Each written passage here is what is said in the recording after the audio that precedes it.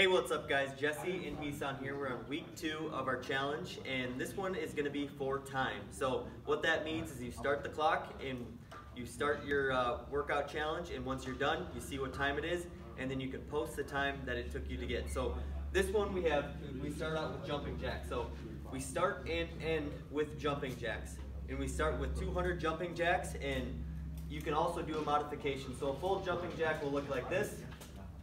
All the way, arms all the way up and down, and then you can do a step jack for a modification. So stepping out.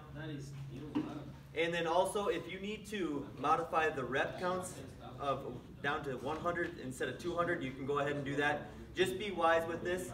So once you do fulfill your 200 jumping jacks, you go on to 4 rounds of 10 push-ups, 10 jack in the boxes, and then 10 dead bugs. So push-ups are, you can also do these on the knees if that's where you're at, but just keeping a tight core, pushing to the floor. If you can do, 1 or 2 on your toes, finish them out on your toes and just challenge yourself. On the knees, just looks like that, nice and tight torso, pushing through the floor and breathing each rep. Then the jack in the box, you're gonna need a chair, a box, or a bench of some sort. You're gonna sit back on your hips, jump up, touch your toes if you can.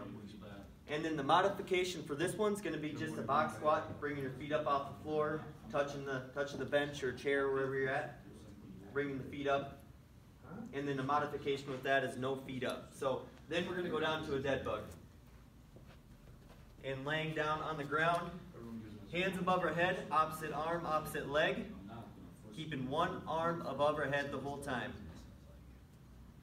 And just going 10 reps of these, counting 1, 2, so each rep you sit up is going to be 1 rep. So, and then we're finishing with those with another 200 jumping jacks. So you start and end with the 200 jumping jacks, and again, if you have to modify throughout this, and do it to your own pace.